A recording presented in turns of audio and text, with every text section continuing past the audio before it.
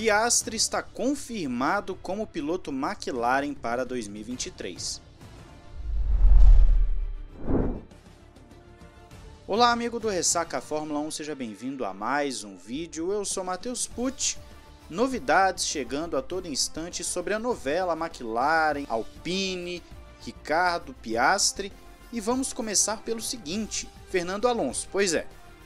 Tem também novidades sobre o contrato de Alonso com a Alpine, que foi o que gerou toda essa dança das cadeiras na equipe francesa. A princípio, pelo que está sendo falado, você confere fontes na descrição, que Alonso foi oferecido um contrato de 1 ano com a possibilidade de renovação por mais 1 ano, caso mantenha a performance, ou seja, um máximo de 2 anos, mas que não estava certo se chegaria ao 2º ano. Alonso não estava satisfeito com o contrato e também o que está sendo dito é que o salário seria menor que o do Ocon. E isso, para um piloto bicampeão, obviamente, acaba sendo um golpe no orgulho. Você está afetando até a honra do cara quando coloca um salário menor que é de um piloto jovem que tem uma vitória na Fórmula 1. O grande ponto é justamente que Alonso não gostou das condições contratuais e por isso foi para a Aston Martin.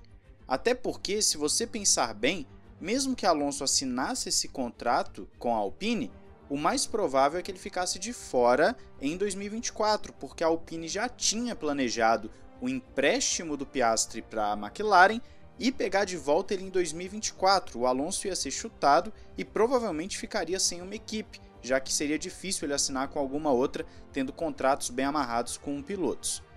Com tudo isso, Alonso assina com a Aston, abre essa janela na Alpine e aí vem a parte das novidades relacionadas a Ricciardo e Piastri.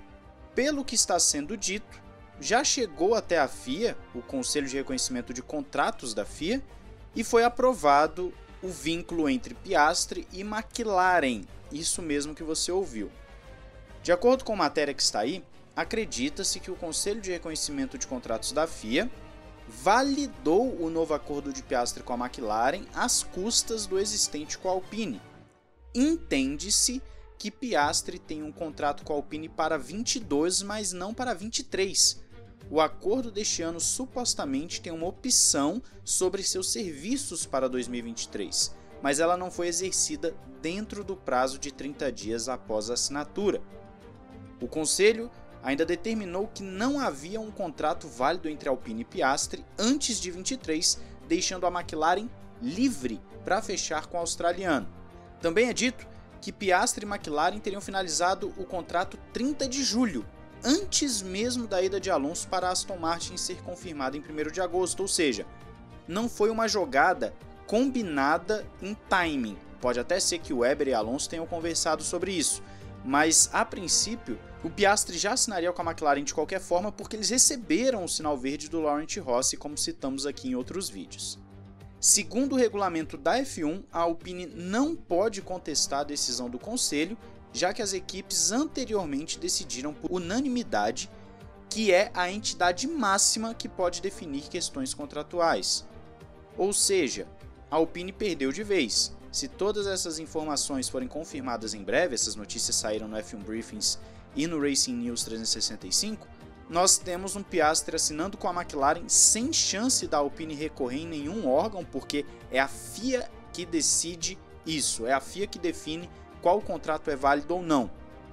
A Alpine vacilou com o Piastri e no final das contas vai ficar sem o piloto que ela injetou muito dinheiro na formação.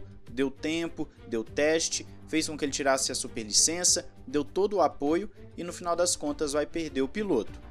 O motivo do Piastri sair da Alpine e ir para a McLaren não fica muito claro. Nós não sabemos se a McLaren apresentou um projeto melhor ou se a Alpine estava com algum problema interno entre seus pilotos. Fato é que você deixar a equipe que te deu tudo não é muito comum. Geralmente você espera que o piloto vai pelo menos agarrar a oportunidade de ser titular para aquela equipe.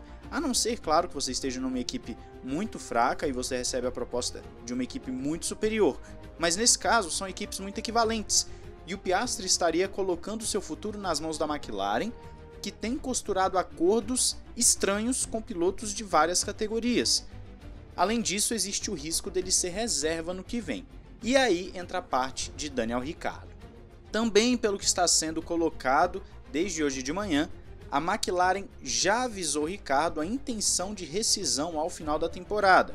Ricciardo teria até setembro para acionar a sua cláusula de permanência para o próximo ano, só que parece que nem isso vai ser suficiente. A ideia da McLaren é mesmo rescindir com o australiano para colocar o outro australiano, o Piastri. Ricciardo ficaria sem assento a não ser que ele vá para a Alpine, e é aí onde fica a história que a gente não sabe necessariamente o que vai acontecer. A Alpine vai querer pagar a multa do Ricciardo para trazê-lo, ou ela vai esperar a McLaren rescindir para poder trazer o Ricciardo, e o Ricciardo quer voltar para a Alpine, vai ver a Alpine como melhor opção? Alguns falam até mesmo que Gasly seria o piloto a chegar na Alpine, só que Gasly e Ocon parece que não tem uma boa relação. Aí ficaria uma vaga na AlphaTauri. O Ricciardo iria para a AlphaTauri, daria esse passo para trás na carreira. Ricciardo já foi da Toro Rosso há muitos anos. Ele voltaria para essa equipe, que é praticamente um atestado de que a carreira acabou. Dificilmente ele iria para a AlphaTauri para depois chegar numa equipe maior. Tudo isso nós vamos descobrir nos próximos dias, mas fato é que a FIA reconheceu o contrato entre McLaren e Piastri, e com isso a Alpine fica a ver navios em termos de pilotos. Perdeu o seu passado, presente e futuro. Passado porque Alonso foi o bicampeão pela equipe, presente porque o Alonso é o presente da equipe, e o futuro por conta do Piastri. Talvez fosse melhor ter segurado o Alonso por 2 anos e ter saído do Ocon, mas a equipe já tem um contrato com o Ocon também, que eles colocaram por múltiplos anos e ninguém entendeu na época o porquê disso. Pois bem, a Alpine colocou os pés pelas mãos e agora vai ter que arcar com as consequências. Quem vai chegar nessa vaga da Alpine? Quem vai acabar ficando sem assento para a próxima temporada? O Ricciardo vai virar o quê? Vai para a Alpine? Não vai? Até estão falando que a McLaren estaria sugerindo Fórmula E para o Ricciardo, ou seja, está aposentando o cara basicamente. Está falando, olha, você não tem mais espaço na Fórmula 1, até porque as últimas exibições de Ricciardo não têm sido grande coisa nos últimos 2 anos. Mas ainda assim, estamos vendo uma Fórmula 1 brutal, implacável, quando o piloto não apresenta resultados. É isso, essa é a novidade da manhã, a grande bomba que está todo mundo falando. Quero saber a sua opinião aí nos comentários, não esqueça de se inscrever e ativar o sininho para não perder nada. Também se torne um membro, lembrando que em agosto tem apenas uma corrida da Fórmula 1, então você tem chances reais de vencer a miniatura de agosto. Basta entrar no plano Pit Stop da Red Bull, colocar o seu time lá no Fantasy dos membros para a gente poder disputar. Um grande abraço, valeu e falou!